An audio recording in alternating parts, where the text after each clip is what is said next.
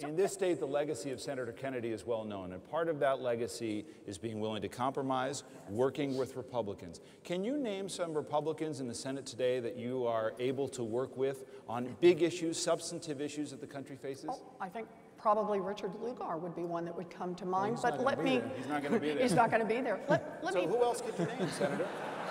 That is a problem. Let me do this one slightly. Let me just ask the question, though. Are there any Republicans who are actually going to be in the Senate that you feel you could work with substantively and compromise with? Look, it depends on what the subject matter is. Let me give you an example.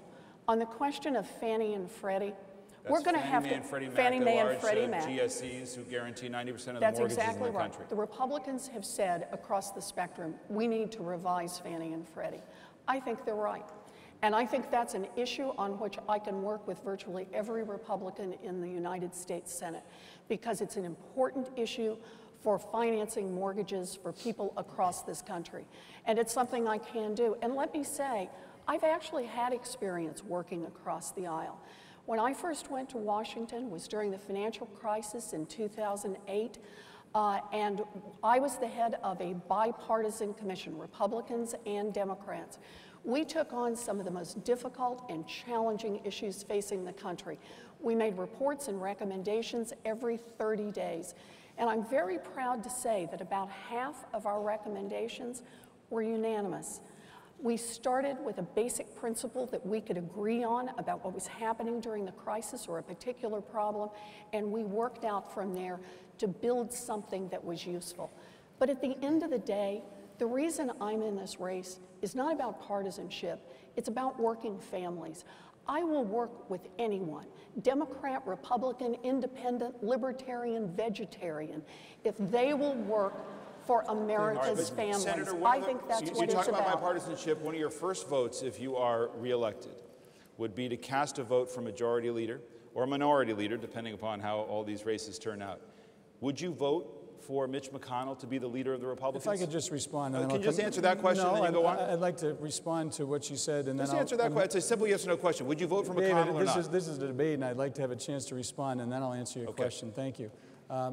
With regard to working with somebody, with regard to working with any person on the opposite side of the aisle, she couldn't reference one person except someone who's retiring, a truly bipartisan gentleman, Senator Lugar.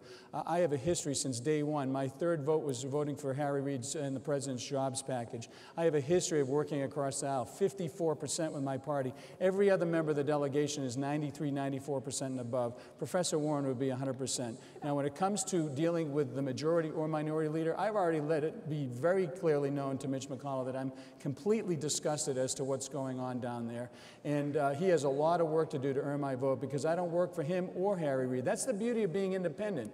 When I walk in, I can go and vote however I want. And you've seen it. You've talked about it. You have evidence of it.